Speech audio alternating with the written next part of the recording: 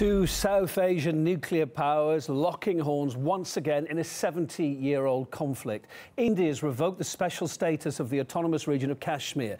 Kashmiris now fear that it could lead to a transformation from majority Muslim to majority Hindu. Previously, the region was exempt from the Indian constitution and non-Kashmir residents were banned from buying property there. But it's changed now, and the moves really stoked tensions in what was already a hugely volatile area. As for Pakistan, which also has claims on Kashmir, there have been protests over the decision, with the country's foreign ministry calling the move illegal and a violation of a UN resolution.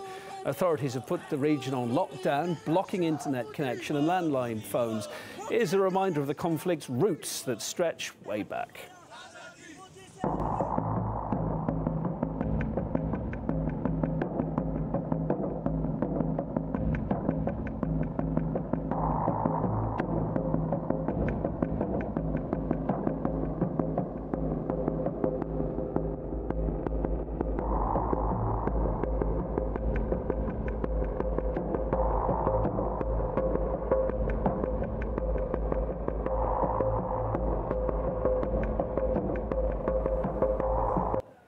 We got the views of people on both sides of the barricade for you.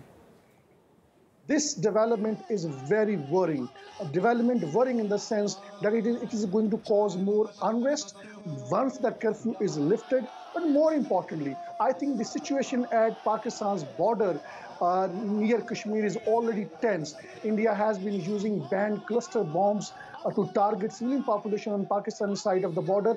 There is a military build-up on both sides of the border. And I think there is also a very important point. India is simply forgetting 22 UN Security Council resolutions. India or Pakistan cannot make any legislation on Kashmir which change its disputed status. So today what India has done, it has changed the status of Kashmir from being disputed to being part of India, which is against the international law, which is against the UN Security Council resolution. Well, for the moment, there's a lot of jubilation. I mean, how does it matter if a part of a state has Hindus or Muslims or Christians or Buddhists or whatever? I mean, that's an internal Indian thing. We are a country where we have a very large Muslim population. The Article 370, it was like a lease given. It was a temporary piece of paper, which has been temporary for over 70 years. It doesn't exist anymore. This has to do with Kashmir in India, Jammu and Kashmir,